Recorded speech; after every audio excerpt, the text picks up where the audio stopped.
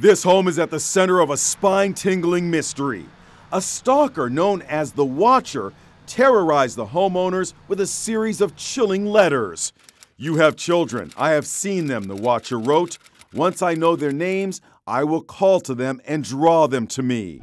Your house is my obsession, and now you are too.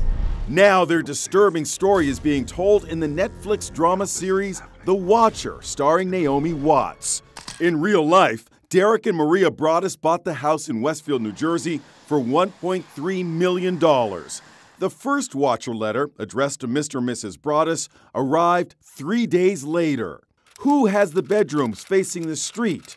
I'll know as soon as you move in." It's a beautiful house. It absolutely is. I think it's everyone's dream house. Attorney Lee Levitt represented the Broaddus family, who sued the previous homeowners for allegedly failing to tell them about the existence of the Watcher when they sold the house.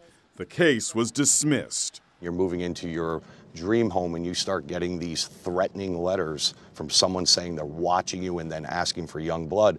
I think that's very scary. Can you keep us safe? Unlike the Netflix drama, the Broaddus family never moved in. They were just too frightened. This is the notorious Watcher house today. As you can see, it's decorated for Halloween. The search for the elusive Watcher turned neighbor against neighbor in this idyllic town of upscale homes. Some investigators believe the Watcher must live nearby. Others wondered whether the homeowners themselves were engineering an elaborate hoax. I can tell you unequivocally that is not true.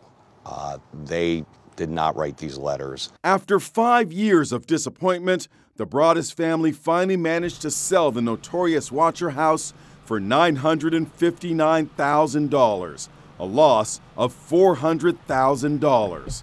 The Watcher has never been identified. The final letter declared, "The Watcher won."